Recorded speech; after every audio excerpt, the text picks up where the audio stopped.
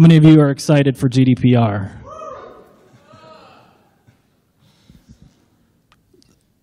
So today we're going to be talking about GDPR, continued preparations and compliance, and I'm going to be offering you some security tips as to what you can do for GDPR. I wanted to begin by introducing myself. My name is Sam Jadali. I am the CEO of Host Duplex. We are a managed WordPress hosting provider. I myself have been in the hosting industry for about 20 years. I started my first hosting company when I was about 13 and a couple more in high school and in college. I'm also the director of IT operations at Mandala. We are a cryptocurrency exchange, and I mainly perform the security operations for them and protecting our assets and thwarting us from any attacks. Excuse me. My passions include educating our clients on security. I'm very passionate about data privacy, obviously why I'm here with you today, and I am a huge college football fan, especially the Big Ten Conference. I went to the University of Iowa, and I am a huge WordCamp enthusiast. Now, I wanted to preface this presentation by stating I'm not a lawyer. My guidance or advice is to only allow you to become familiar with GDPR and the regulations, especially as it pertains to your needs. I highly recommend seeking the advice of counsel should you have any specific questions. Now, I wanted to begin this presentation with a quote that comes straight from the official EU GDPR website. And that quote is that GDPR represents the biggest shakeup of data protection in over 20 years. Now, you may ask, what is GDPR, or what does it even stand for? So GDPR stands for the General Data Protection Regulation. And its objective is to give citizens back control over their data. Now, believe it or not, you are actually under surveillance right now. Your cell phone that's in your pocket is tracking your every move. The apps that are installed on your phone know where you are. Your supermarket loyalty card lets companies know your age, your sex. They can even estimate your beard length. And they'll know your favorite items before you realize they are your favorite items. GDPR aims to address these issues, or at least make you aware of them. And while this is an EU law affecting EU citizens, my hope is that other countries enact similar laws, perhaps ones that are a little bit more refined. Now, how many of you have heard of MoviePass? Good, quite a few of you. So for those of you that don't know, MoviePass is a movie subscription service. It's $10 a month, and you can see however many movies you want. Now, the CEO of MoviePass was recently speaking in front of a Hollywood audience. This was about a few months back. And he was essentially bragging about their data collection practices. And he was telling the people in the audience that they track users for up to 3 hours before and after they have left the theater.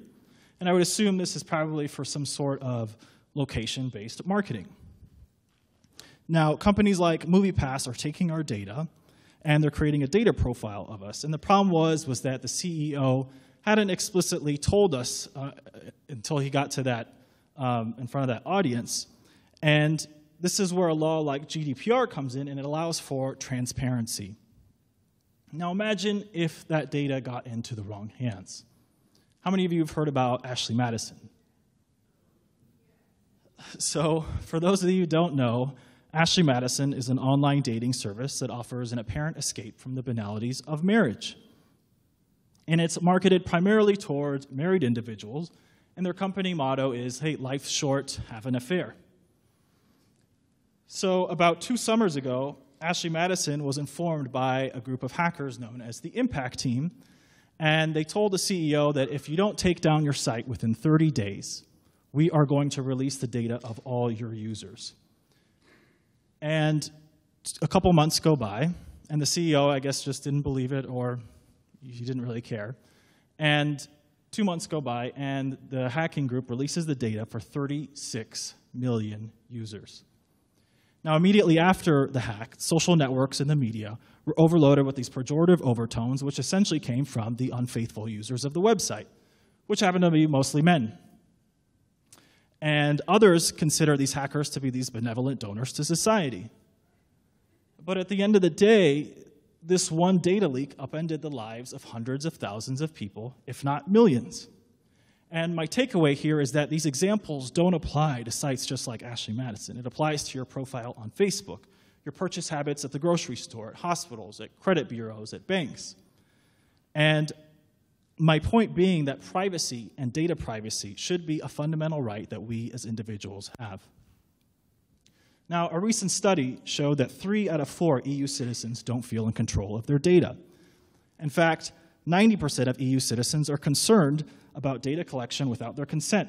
And this clearly is affecting e-commerce. And this study is a few years back, and they were saying that 35% of people had payment security concerns, 29% had privacy concerns, and I would assume by now, especially with all these ubiquitous hacks, that these concerns are probably only rising. Now, this really begs the question, how are we going to grow an economy if we don't have trust?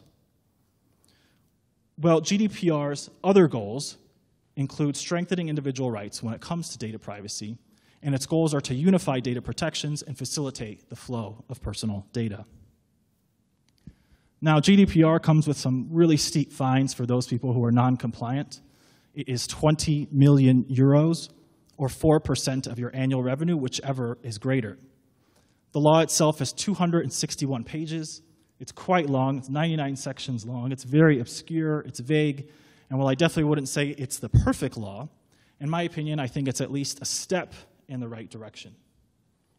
Now, you may say, Sam, what does this have to do with us? You keep saying EU, EU. Well, the EU is taking the lead on data privacy, and they are able to assert this law over us with something called long-arm jurisdiction or extraterritoriality. And this is where a local court can assert jurisdiction over someone in another state, or in this case, from the EU to other countries and companies who process the data of EU citizens. So essentially, it applies everywhere to anyone who processes the data of EU citizens. Now you're going to say, Sam, well, I don't have any EU clients.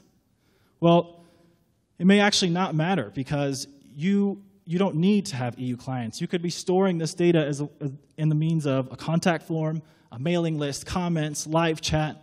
So again, they don't have to be your clients, and you could still be affected.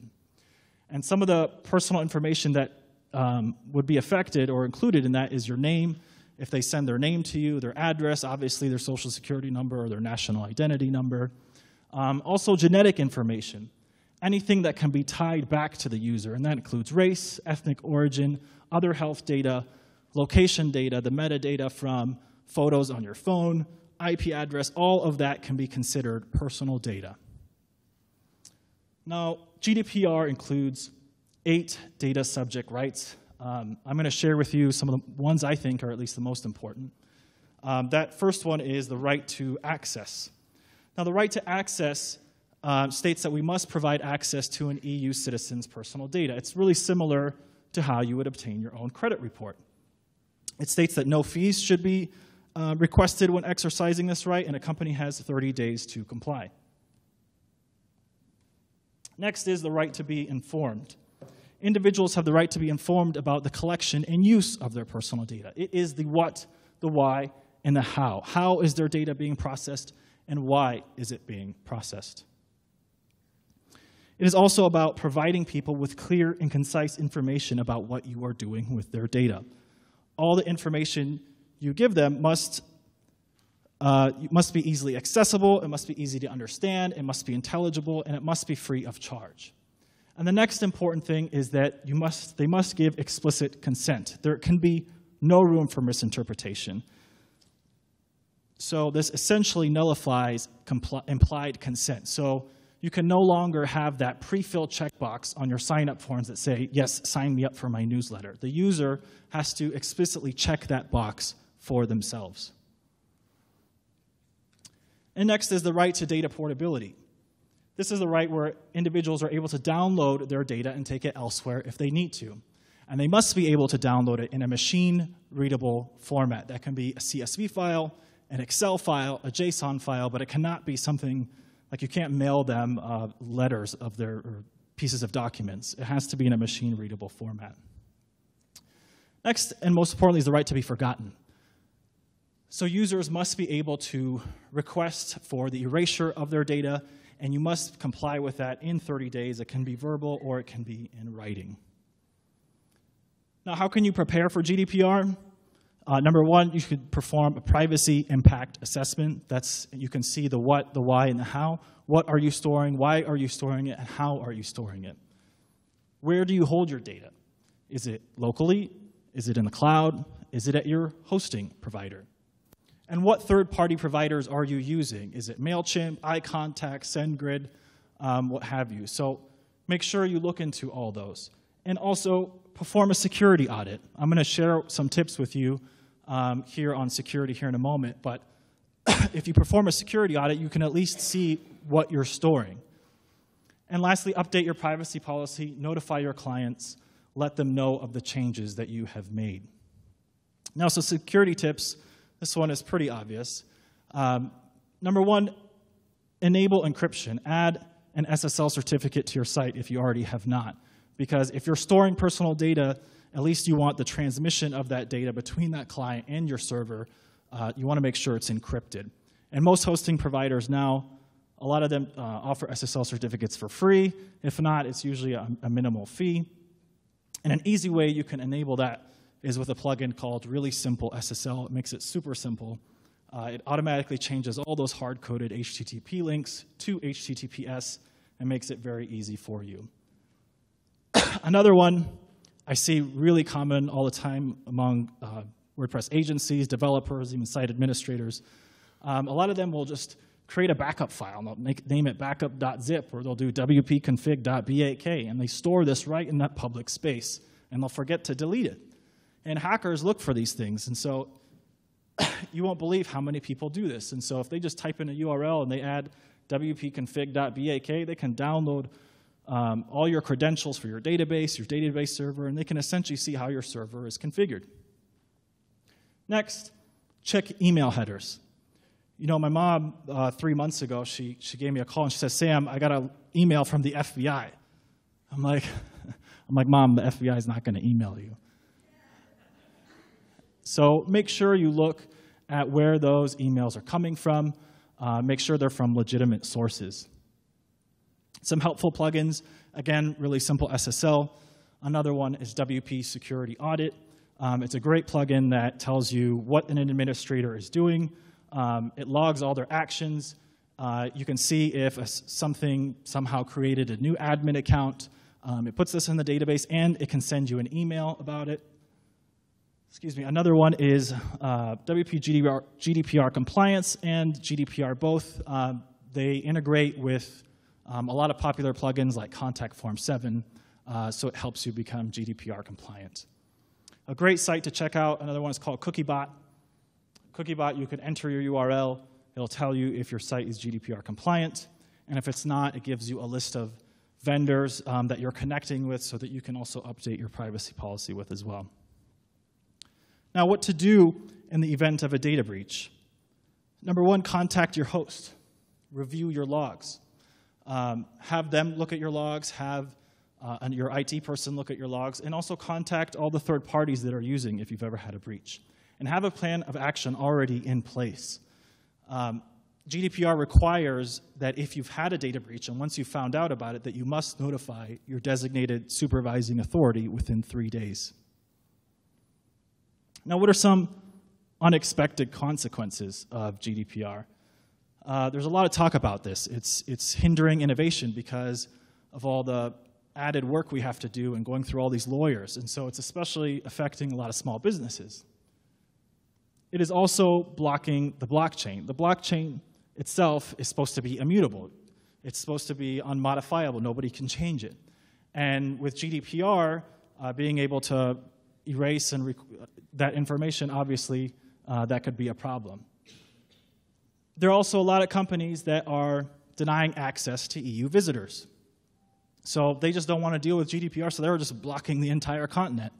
Now, you know, if an EU citizen is here in the US visiting and they still submit their information to you, you're still just as liable. And a lot of people are worried about the death of free services because of this law. You know, people are concerned that, you know, maybe Facebook may go away or Gmail may go away because of all this. But at the same time, I would think that we also should know what is going on with our data, how it is being processed. Now, I have a book I want to share with you. It's called Data and Goliath. It's by Bruce Schneier. And if you haven't read this, I highly suggest you do so because it is very eye-opening, especially to those who are not privy to IT cybersecurity. And I want to give you a few examples from the book and how it, in fact, relates to GDPR. Now, Bruce states to us, he describes to us the many unknowing ways that we cooperate with surveillance. For example, our supermarket loyalty cards take our purchase data and they provide us discounts. Same with Facebook. They take our data and provide us targeted advertisements. And we cooperate with corporate surveillance because it promises us convenience. And we cooperate with government surveillance because it promises us protection. And the result is that we have this mass surveillance society of our own making. And every morning, when you put your cell phone in your pocket, you're making an implicit bargain with the cell phone carrier. You're saying, I want to be able to make and receive phone calls, and in exchange, I will allow that company to know where I am at all times. And that bargain isn't specified in any contract, but it's inherent in how the system works. And today, GDPR is changing that. In summary, I just wanted you to know that this is not just the EU. They are able to apply this law, again, by way of long-arm jurisdiction, and even if you don't have any EU clients, you may still be affected. And you must obtain consent. And again, you want to provide that information in a clear and concise manner. And most of all, be prepared, get prepared now, so that you're protected. Thank you all for listening. If you have any questions, you can find me on Twitter or email, and I'll also be at the Happiness Bar after this to answer any questions.